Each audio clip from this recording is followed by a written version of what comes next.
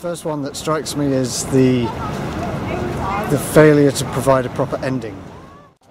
I definitely think that it's important to end something properly, to take it somewhere new, to do something different. It could be as simple as a change of pace, or a change of perspective, or a change of, or a revelation, or an epiphany. But I think you've got to have something to mark the ending, and too often stories just sort of rumble to a halt. The writer Conrad Williams has a theory that all first paragraphs should be jettisoned. Get rid of your first paragraph, see what you can do to save any information from that first paragraph that absolutely has to be saved, and stick it somewhere else in the story.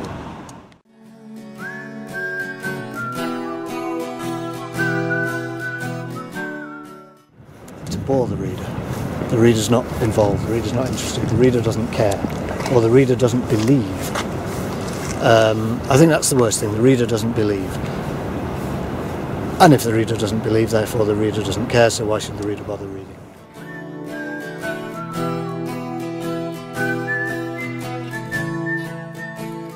People who teach creative writing, which I do, often go on about this golden rule, which is that you must show and not tell. And it's funny, it took me years to actually understand the difference between showing and telling, and I think I do now. And I encounter a lot of writers who insist on telling rather than showing. And now that I know exactly what it is and what the difference is between showing and telling, whenever I see telling now, it absolutely sticks out and needs to be taken out and needs to be replaced by a scene, a piece of dialogue, an exchange that shows us the same thing rather than telling us that thing.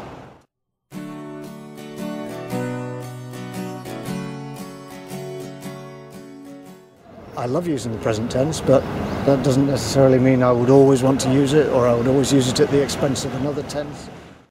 And it's amazing the number of people who subscribe to that conventional view that you shouldn't use the present tense.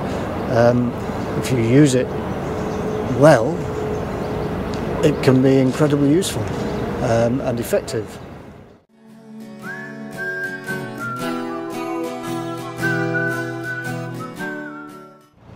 Well, no, I'd never say never, because there are various tricks or gimmicks that you might try and they might not work. In which case, don't do it. If you can't make it work, don't do it. But if you can make it work, if you can pull off the trick, then do it, whatever the trick is.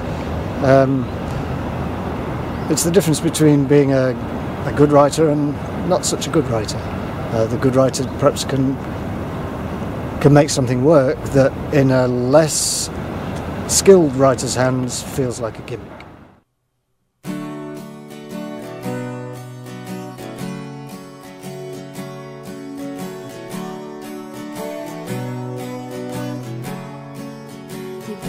Till you break,